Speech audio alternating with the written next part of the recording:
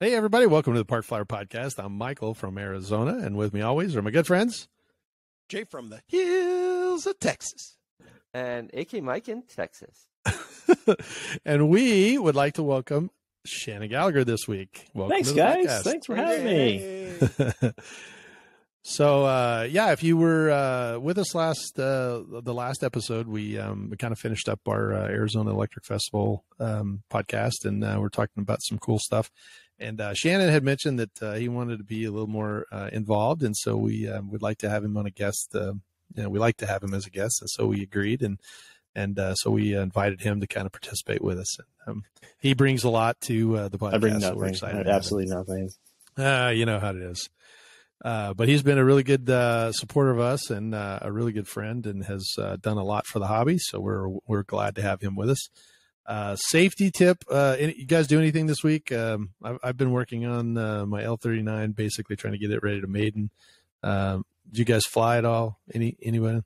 No, I just remember the one added safety third.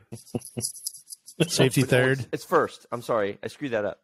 Okay, so today's safety tip, right? So we've been kind of on this safety tip last time, and I don't know why it's me all the time, but so I was going over everything in my new turbine jet, and this is I'm going from tip to tail, making sure everything's there, because it's a lot of it's a crier, a lot of money flying around up there. And here we go. This is the cable that goes from the turbine all the way up to the receiver. And it stretches, kind of the length of the airplane. And so I was going through, one of my lights on the wing wasn't working, and so I was messing around with it, and something shiny poked me, or at least caught my eye. I don't know if you can see right there. Yeah. You see that? That is the cable that goes to the turbine that is cut not only once, but twice. Yikes. Oh, wow. Yep. So that shiny part there is actual wire. That's exposed wire. That is correct. So you should touch those two together, right? Well, that's the point. If it's exposed wire and something else touches it, then yes, it could short it out. Flame out. It could have basically these three wires connect the power to the actual turbine, and then one of them is the signal. And depending on which one this is, whether the power or the signal, I could have lost both. So anyway, that just got yanked out. I have a new one, and but that's what the green tips are to remind me that there's two cuts, and they're pretty substantial. You can kind of see it's not a small. If it was something small, I might be able to repair it, but that's actually missing the whole. It got cut somehow. I don't know why or how. You just don't get cut somehow. Something caused it. So what's your best guess as to what? Well, I mean, I can imagine, like, if you're moving it around inside, it probably got caught on an edge somewhere and it just opened it up or whatever. Well, it could have, or it could have been, in transport. It could have come like that. I mean, I don't know. Could be the fancy scissors. That's what I was thinking. It didn't get near my scissors, but it could be. The problem is that this one here is on one end and this one here is on the other. If I opened it up and showed you, one's close to this side and one's close to that side. But anybody who's watched you long enough, Mike, knows you're talented. Yeah, you could do that. You could do either end of that. I could cut both ends. Is it sabotage? Yeah. Just fold it out. Yeah. It could be sabotage. Yeah. Wasn't Barry over So anyway, today? safety tip is to make sure you have a camera. Yeah, exactly. Maybe your wife kind of stumbled into the workshop and. Yeah, no, yeah, okay. I doubt it. Reaches someone's scissors, snip. But you'll stay home now. I know, right? No, scissors are for cutting myself, not other. She accidentally scraped it with her metal credit card that she had. Yeah, she could have. I'm not really sure what's going on. But yeah, so safety tip of the week for this podcast is to make sure that you double check all your wiring, and make sure that everything is the way it should be, because you never know. Okay, so I have a question about that real quick. Sure. The power is for initial spin up, right? And maybe electronics, I guess. So it does have a little bit of I call it a FADEC. It's a digital control for the fuel, and it does have a signal for the power. So you have a throttle that sends it. Then you do have a startup sequence, so you've got power for that startup sequence. I mean, because once it's going, it shouldn't need power anymore, right? That is correct. Yeah. So the only one would be the signal wire. You need power for the igniters. Oh, they still continue to run. I didn't realize that. Okay. Yeah, they and there's continue not like to a spark. magneto sort of a thing that goes No. on. Okay, got it. No. You still have to burn it, so you still have spark. Even though it will continue to burn, you have to have that because as you go from full throttle to no throttle, you got less, fuel, air, and so the little spark continues to keep the flame going. Now, I think at some point when you start it, it does two. It's got two rings that do double, and then one will fall off, and it'll just do the one. So I think it alternates between the two. That way, you're constantly having, something going. Now, like a real jet doesn't have that. You would turn those off once you started the motor because it's, kind of doing its own thing. So, but anyway, and then I guess, that's our safety tip for this week. So, well, the only glad other it didn't safety turn tips that I have for the disastrous. week, I've been dealing with the chainsaw, so that's not going to help much. That's all I've been doing is cutting wood this week. Oh yeah. Yeah. Since that Is ice it a storm flying in chainsaw? Texas. I was going to say, do you have all your digits? How much? Most wood of them. You have all your would chuck- digits? Chuck, if a woodchuck could chuck wood. That's There pretty you much go. it. That's pretty much it. That's Yeah. funny. That's funny. All right, wear gloves. Yeah. Wear gloves. Wear safety. Well, eye Shannon, you safety. said you had, eye safety and gloves. That's about right. Shannon, you said you had a project you were working on real I quick? got a one of those Motion RC, the AL37, and it was a second hand, but I'm repainting it as a P8, the Poseidon, and I guess I have nice. the world's worst compressor because it would not hold like the pressure bad long is enough it? to paint. Oh, it's pretty bad. So safety tip: make sure your air supply is plentiful because otherwise you'll have lousy paint, coming out. So, but There you go. Well, I mean, my compressor is that's better than what I got. Come on over. You can be my compressor. There you go. Well, if it's any consolation, the new shop is done, and I do have right at the end of this table is an air hose. So I got an 85 gallon in the back there that was just running. Actually, you probably heard it, but I've got more than enough air, 175 psi. Oh wow. Which you don't really closely need. 40. But I will tell you that you need at least 35 to 40 if you're airbrushing. But I will tell you that my system is set up where it is the driest air that you will ever That's find. what a filter You live in the desert. What are you talking about? Oh, no. Mine is not only filtered, but it's cooled as well. So, just real quick, the way the compressor works is when the engine's turning or the motor's turning, it's pumping hot air into the tank. And that hot air is very super hot, like 300 something degrees. As it expands, it cools and water vapor comes out, which is why if you go on YouTube, you'll find guys that have water in their tank after 10 years of using it. They never drain it. You're supposed to drain it all the time. That's bad. So what I did is I had a custom hose come out. So now it comes out at 342 degrees. It turns a corner and goes into a pre-cooler that does 16 turns around a transmission cooler. So the air comes in, it does 16 turns to a transmission cooler that uses the fan of the compressor to blow air through. So it's cooling as it's making these turns, and it's also water separating. Then it comes out, goes through a water separator. Then it goes into the tank and expands. So that's already dry coming into the tank. That fills up and comes out and goes in through a water separator again, and then comes out the other side. So my auto body jet guy that I fly with was like, holy smokes, you have really done over. He goes, I paint cars for a living. I don't even have that good of a We're not system. worthy. You that's awesome. So well, I don't know. It was overkill. Jay and it's Jay's fault because he's the the enabler, and he kept throwing me stuff. Hey, look at this. Hey, you should do this. Hey, here's a YouTube video, and I just put them all together. He's like, no, I only meant for you to use one, but you used them all. So I was like, oh, well, I didn't know I was supposed to use just one. I thought they were all together. So it is super dry air coming out of there. So my airbrush, it's the first time ever I've never had water come out of the tip after using it for a little bit. You gotta have air. So, well, very cool. The Poseidon ought to look good. That's a neat, I'm neat digging project. it. So as soon as I Well, Shannon, what are you going to out. do to fix your problem, though? Shannon's still got a problem. How are you going to fix Well, that? no, I'm what not are you gonna do? painting. So He does. my solution is going to be get a new compressor, and obviously go shopping where Mike goes. Watch all his. Right, there you go. No, there. don't. So Just go over to Mike's I can't- house. Are you sure you really want me on this podcast? 'Cause Yeah, I'm kinda just come like on over. Below you guys, at least in technology wise. No. Nah, you can just come over. Like I said, my compressor is, Yeah, just he's blowing into a straw. Straw. So. Yeah, it's probably I probably would have been better. So. I think Yeah, that's that's 20 pretty close pounds. to that. Woo. yeah, that was Good enough. close.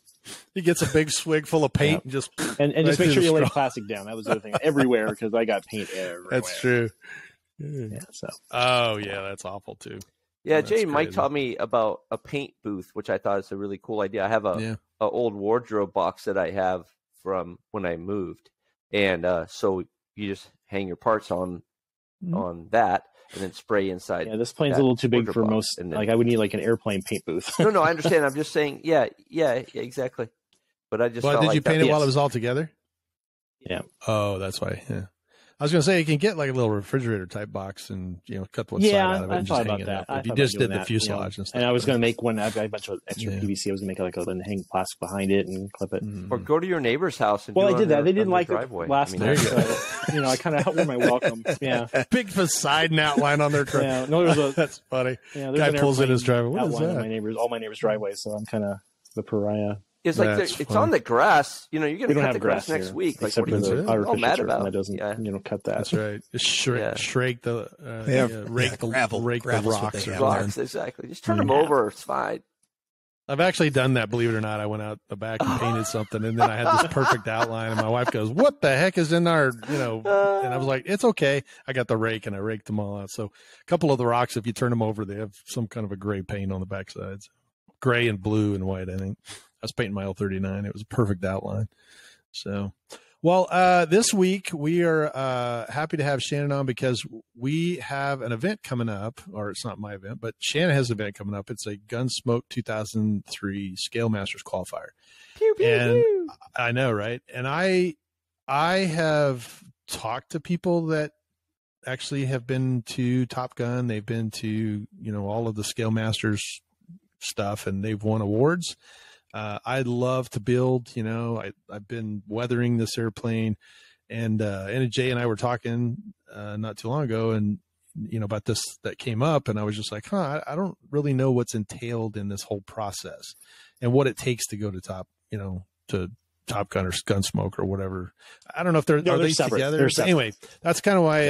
Okay, they are separate. Okay, so I want you to kind of walk us through what this is, how it comes to be, because at the Electric Festival, a couple of guys were up talking to us, and they were saying, "Oh, are you coming? Or what are you doing?" And I was showing pictures of my L39. They're like, "Oh my gosh, look at all the scale that you've done to it." I'm like, "Yeah, you should come and qualify and do this and do that." And Okay. I got to talk shit. Well- so welcome on. All and right. kind So, of walk us through. am I the foremost expert on this? No, but I know enough to be dangerous. So let's put it that. That's Amongst all the we three want. of us. You're right. Yeah. You've got good company. So Scale Masters has been around since the 70s, and it's run currently by Curtis Kitteringham, if I said his name right, and then Tim Dickey does a lot of help, and Brian O'Meara. They're kind of the big guys that kind of run it and keep it going. And Tim Dickey is a member of our club, and he's the contest director for this year's event. And Gunsmoke is typically the first of the qualifying events. So how Scale Masters works is they have several qualifying events all over the country, and then they pick one location for the championship. We had it last year here in Arizona, and it was really cool to have that here. We hadn't had it in 20 years, so it was really cool to have that and bring it back. This year, I think it's somewhere in the Midwest. They haven't said the exact place. It's either Texas or Nebraska. I'm not sure which place it's going to be. So they move it around, which is a good thing, I think. Don't want to just kind of. It used to be in California all the time for decades, but it's kind of. Oh, right. There's several classes, and the classes, that's really what sets the men from the boys apart. There's team, where typically one person builds the airplane, one person flies the airplane. A lot of our local club members do that. Matt Ventura, who does my registration, Gary Bailey, who does my technical stuff. They do team. So Matt built Beechcraft Bonanza and did all the detail work to it, and then Gary Bailey does the flying for it. So that's how that works. So then there's other events. There's Expert, Advanced, and Pro-Am, Pro and Pro-Am Sport. I don't know all of the particulars, but it gets more, it's more detailed as to how much you need to provide as far as documentation about the aircraft, about your building of the aircraft, all of the things that you did. You have to build the plane pretty much from scratch. Is one of the rules. If you bought like an ARF and you showed that you did most of the work to it, basic airframe, that will work for some of the classes. But when you get into the Pro, basically you need to start from scratch. Again, you can have a fiberglass airplane, like I think you've got your L-39 is probably fiberglass, right? But if you pretty much need to show that it was bare bones and you put the thing together and you did all the work to it. That's how it usually works. Right. But there are like advanced, like I'll give you a perfect example. Spencer Kleinhaus has an F-16 that he bought that had been wrecked, and he redid everything. And we've all seen Spencer's F-16 fly. It's amazing. It's beautiful. And he's done so much work to it. He makes all kinds of custom things for it. And there was some fighting over during the course of Scale Masters as to, which class does he fit in. Because he, basically resurrected this from the dead. Right. Yeah, I was there when we got it, or when he got it. So yeah, it's a zombie class. Yeah, we got that. It was the zombie class for the guys that have been around for a long time. So, so the rules for what you're supposed to do, and then once you've built the aircraft, you provide all the documentation as to which aircraft you've chosen to make it, to model after, pictures. The judges who actually go through some training from experienced judges who've been doing this for many, many years, they're looking for all the minute little details and making sure that, the space from the wing root to this is the same, and that the moment from the tail to the wing, to the wing to the tail is the same. And, is the windshield the right shape? Is the cowl, are the cowl lines in the right spot? Are the wheels, aligned right? I mean, it's crazy all the detail they go into, but at the same time it's really fun if you think about it, because you're challenged. Maybe the first time you do it, you don't quite get it. Oh, you need to do this. I mean, they're nice about it. They're not like, making fun of you. Some people take it that way, but they're not. They're looking at, they're trying to say, this is the best looking plane of to scale of this one. And then they also then judge on the actual flying of it. So you come up with a routine, the types of, aerobatics that the aircraft would do, how well you take off, how well you land, how precise are your turns, if you do a roll, is it straight? Is it you do a loop, all those things they look at, and they judge them on it. So, it's really cool. I mean, is it the most exciting thing to watch? No, but if you're competing, you're really focused and you're really into it. And I really admire the guys that spend all the time, doing this. I'd love to spend more time to be able to do it. I'm just happy to get a plane like, my P8 painted and some stickers on it and go fly it. It looks cool in the air, but these guys really do it. Perfect example. Tim Dickey is building a Waco, the one with the cabin, I forget which one, but it actually has a cabin, not just the open air. Yeah. He built the thing. He built it from scratch. He got the plans, from the Smithsonian, the original plans of the original Waco. He got a copy of the plans, and then he's building the plane off of those plans. So when he full got scale, the plans, yes. that's for so the he full scaled scale it down. you're talking about. So then he had to scale them down. Yeah, and if you go look at his Facebook page, I mean, the detail he's putting. He's got one of the Robart 7-cylinder radial engines. He's making that engine even look like the engine should look. And that's because it sticks outside of the airplane. And so even the metal work, he's doing. He learned how to weld aluminum. And he's using carbon fiber and composites in certain areas, but it's building it like a real airplane. to where you're going to be hard pressed to realize that it's a radio controlled airplane compared to the real one. And a lot of guys, not all the guys do that to that degree, but just watching him do this, it's amazing. Right. So, right. Huh. So like, do they have a class where, you get a really cool builder like Mike building this awesome plane, and they get a numbskull that would be team. Fly it? It's like, if I can leave it in, if I can fly, yeah, but I mean, like, we get extra points because I'm such a numbskull flyer. Like, if I can keep it in the air for 2 minutes, then that's, they're wanting you to have a pretty high level of oh, okay, all right. So they're a little bit, more yeah. snooty, I mean, this is what you're saying. They don't, yeah, okay. Yeah, and they actually even make you have a turbine waiver. So imagine but that. one of the Mike. things we're doing this year, at least for Gunsmoke, Gunsmoke is a local club event. It used to be the Scale Masters would actually rent the field from us and pay us, a fee for that. But what we did is we kind of took it back as an event. So we're not charging rent. Tim Dickey, he's a member of our club. He's running as the CD. So it's actually saving, the Scale Masters some money. Helps us actually generate more money for, parking, things like that. We don't get a lot of, it's not as big as AEF. It's not quite as big as it used to be. Right. We used to have, when it was really cool back in the day, was we would have judging at the Champlin Fighter Museum. We would actually go in one of the hangars and they'd settle the airplanes up. So basically you got to go to the museum for free if you were part of Scale Master. It was really cool. This is back in the day. Oh, that's cool. But we tried to do more with the Confederate Air Force to kind of be part of it. And yes and no, they do some things with us. Some things we can't get them to let us have the hangar to do it, but still we're trying. Right, maybe one of these years. But just the fact that this year it's a club event and we're having a class that is just for Arizona. So if you're an Arizona native and you're participating, you can participate in all of the classes you want. You just got to pay for it.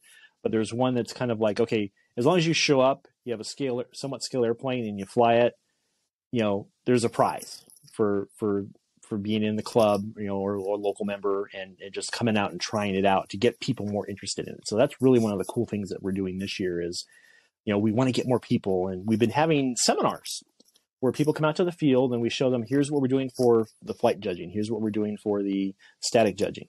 So we're getting a lot more interest by just saying, hey guys, we want you to come out and do this. Cause for a long time, this was kind of a, members only, kind of like the Friars Club of our city. Think about it, you got to have a jacket and everything, but the jacket's a really expensive airplane. No doubt. Go ahead. Now that's kind of part of what you're thinking. I know it says entry fee waived for first time competitors. So that's what you're talking about. You get that extra. Okay. So that if you just had something to come out and get it. And I was really kind of getting into it. I got so busy with AEF and finishing up, with the club stuff I was working on. I really didn't get the chance to sit down and do what I was wanting to do with this. So maybe next year I'll do it. But just the interest to see guys coming out and saying, hey, I want to do this. And there's a few people that have done it before. And again, they got away from it because of, just time and whatever. They're seeing this, I can get back in and have some fun with it and then maybe take it up to the next level and then the next level as it goes on. So just clarification, it looks like all of those things, the 5 classes you talked about, there's a fee for each class? Or it's just a fee for each class. Because you would have one airplane in each class, right? It's like it's not as much for each one. So it's like you pay so much for the first one, and then it's just kind of right. Most guys do like 2 or 3 classes, at least of the higher level ones. Yeah. Really? Oh yeah. So they have 2 or 3 airplanes, or it's the same airplane in each class? Yeah. Oh, no kidding. So there's a couple guys that do that. That's some serious work if you're putting 2 or 3 or 4 airplanes. And some guys are they're better at they have a plane that just fits. Okay, it looks like the airplane. I got a picture of it. It works, and then they fly it a little better than the other guy. Or vice versa. So another question I have is because I know some of the guys you're talking about, and I've seen their airplanes, and their airplanes are phenomenal, But do they resubmit it again next year, or is this process where every year they have to have a new lots airplane? of the guys will keep using the same aircraft over and over, and based on whatever they were scored on in their static scores, they'll improve.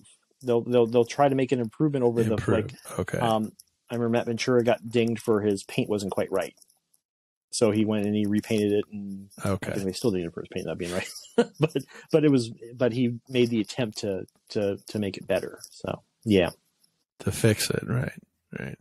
So now, kind of walk me through a little bit of the judging, because I mean, I've burned up a couple of mechanical pencils, putting all my rivets in place and doing some of that kind of stuff. But are they looking for things that like it's brand new out of the showroom, or are they looking for things that it's been sitting there? Because in my thought process with this L-39, it's a Russian airplane. It sits out side. The paint's chipping off of it. I mean, there's little things that I'm doing to make it look greasy and muddy and used, that kind of thing. And I know when I was helping Spencer that the guy that was competing in something similar was putting like boot marks, like somebody was walking around on the more realistic as if it's flying today. That's kind of what you're looking like. Not showroom. Okay. Just picked up the keys from Cessna. But if it's a plane that's flying or to the point where it flew, what kind of is there oil dripping off of it? Is there is there a dent that was left for whatever reason in the fuselage? Those kind of things that they see, those kind of details, they're like, oh wow, I get that. Even the cockpit combing. How close does that look to the real stuff? Things like that. So yeah, the more realistic, the better as far as. But having said that, obviously, if you're building a Waco from 1940, it's not going to look like a 1940 airplane. It's going to look like it's brand new. But you want to weather it to that, to what the pictures you've submitted. It should look just like the pictures you've submitted, basically. Oh, so if you have a picture of one that's already based on an like the real thing, airplane. And you're going to bet that's the other thing. So I apologize if that wasn't clear, but it has to be based on an existing real aircraft. Gotcha. Yeah, you probably made that clear. I just didn't make the connection until you said it. So, well, that makes a lot more sense now. So, especially if I had a picture of a brand new Waco out of the factory, and they're judged from a distance, so it's not like they can't really walk up and get down to the nitty gritty. But the distance is enough that if you can see where it should be and the dimensions are what they should be, that's what they're looking at. So, if I had a picture of this old, jalopy sitting in a field, grown up with corn, knowing that it wouldn't fly, I could probably win because I could build that, right? And then I would have Mike fly it because he would just like toss it and let it crash again. To see like, how much realistic can you get? Like a diorama. Here's a picture of an airplane in the cornfield, and here's my diorama. Yeah, I think the essence of it is they want a flyable scale aircraft. A flyable. So, yeah. Well, that makes more sense. Good try, though. Well, I don't want to be indelicate. I know we got to kind of wrap it up, Mike. But but Shannon, I wanted to ask you. So you were the president for the club that you're, and so right. So I'm no longer the president. Yeah, I'm no longer the president for a year more. I'm a board member. I'm just on the board, so I still attend like the board meeting and things. And I'm still the contest director for as long as I want to be for AEF. So that's kind of what I'm going to focus on going forward into the 20th anniversary. So yeah, I'm still, have a little bit to do with the club, at least through the rest of this year, as far as running the club. We'll see. I might do something else other than president. There's secretary. There's, I might be VP again. Who knows? But I'll just be on the board probably for future. Right. But you've officially passed Gary the torch. Porter is our current president, and I've had a couple of club meetings. Actually, had one this weekend. So, Very cool. Very cool. Well, we're looking excited. When is it the is March 31st Gunsmoke and Qualifier? April 1st. So that's one of the first events with the 2-day format, and people were kind of wondering. Well, usually Gunsmoke Scale Masters Qualifiers are 3 days, but they're going to literally squeeze everything in. They're going to do the static and the flying at the same time. They're going to have simultaneous lines. So used to be guys would come in on Friday, Very cool. So that's another reason why I can't fly, because I would take too long to get it all set up. Yeah, you got the time. Kind of like take too pass long. an inspection. You know, That's funny. Go. 3 minutes. Go. Oh Wow. man. Yeah. Well, if you are in Arizona and you would like to go to the Gunsmoke2023 Scale Masters Qualifier, March 31st through April 1st, it is at the Superstition RC Airport. I was going to say Sun Valley Flyers, but it's not. It's Superstition. I got mine on the brain. Superstition Superstition RC Park, and you can RV2. We take it RC and RC park. and RV park. So sorry. Yeah. And if you have any questions, you can give Tim Dickey a call. It's 480-540-7553, or email him at tdickey2@icloud.com. Yeah. And he is so into this that I'm really glad he kind of latched on. Very nice. To take over this, because the Scale Masters itself has had its ups and downs over the years. I think we're definitely back on the up, and Tim's been a big part of that. Along with Curtis and Brian O'Meara, they keep the torch going. So kudos to them. Yeah, well, Brian, I've seen Brian O'Meara's Brian's collection. I've legend, been in his shop, legendary. and it is phenomenal. Yeah, so just actually showing up to see his planes is amazing. I've seen a ton of them, and he'll show you a car too. Unbelievable. So I know he will. Yeah, he owns a few dealerships. Well, we are glad you joined us this week. If you are looking for us, you can find us at the Parkflyer Podcast at gmail.com. Make sure you subscribe to our YouTube channel and give us a thumbs up and subscribe. That helps us. And we'll probably wrap it up here for this week. I would love to have Shannon on. I love being here, guys. It's okay with you? I'm like the fifth Beatle, I guess. Perfect. Fourth Beatle in this case, but there you go. I'm the fourth BG. Well, let's see. There you go. All right. Well, I'm Michael from Arizona. And I'm Jay from the hills of Texas. And I'm Shannon G in Texas. There you go. Shannon G, welcome. All right. We'll see you in 2 weeks. Let's fly. You have been listening to the Park Flyer Podcast. Thank you for joining us, and we look forward to your next visit. Please give our show a star rating and review, and feel free to email us your questions, topics, or suggestions to parkflyerpodcast@gmail.com.